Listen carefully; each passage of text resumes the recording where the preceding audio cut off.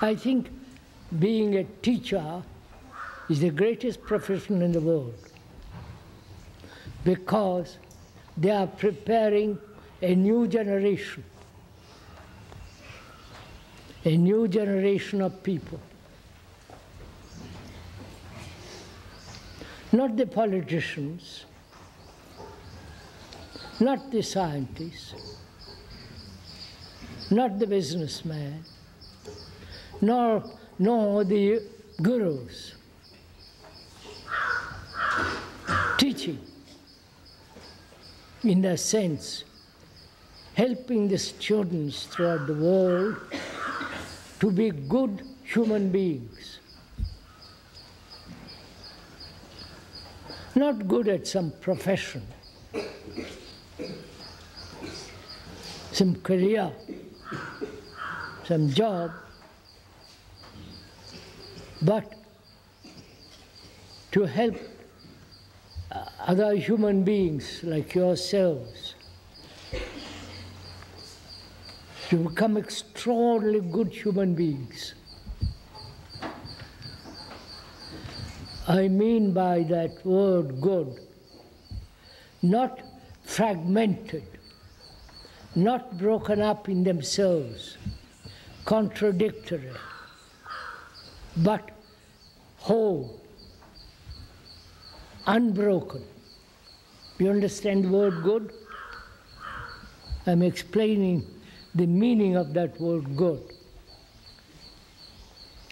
Very few of us in the world are good human beings.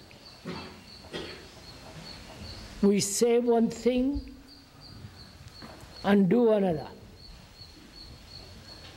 Think one thing and act totally different from what you think. So there is a contradiction in us, a conflict. One desire opposing another desire. So there is always in us this fragmentary activity going on.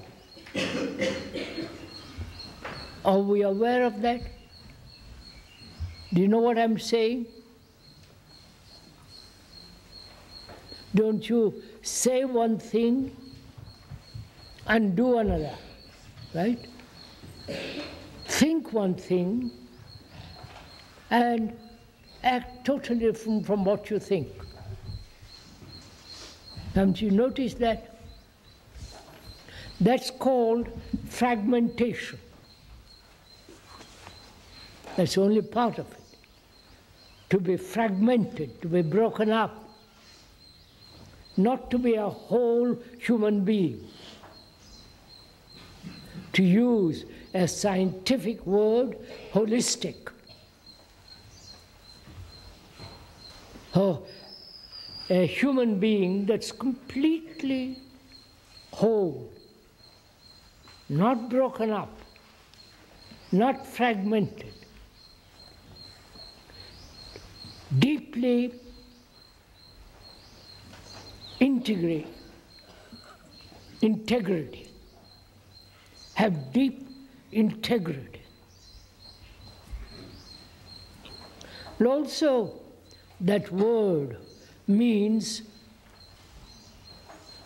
sane, rational, clear, unconfused. And it is the function of the educator to bring this about with his students, because you are the coming generation.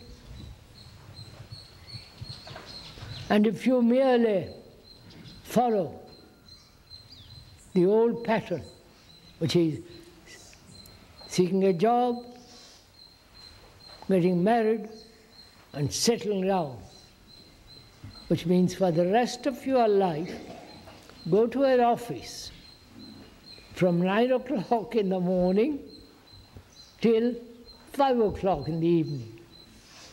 You do this, your fathers do this, don't they? from 9 o'clock to 5 o'clock for the rest of their life. Do you realize how terrible this is?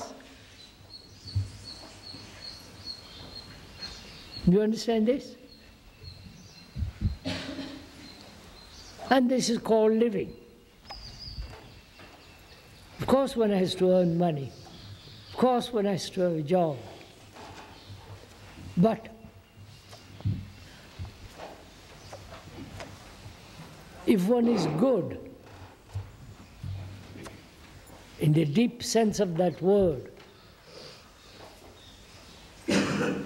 then all the other things come and take their right place.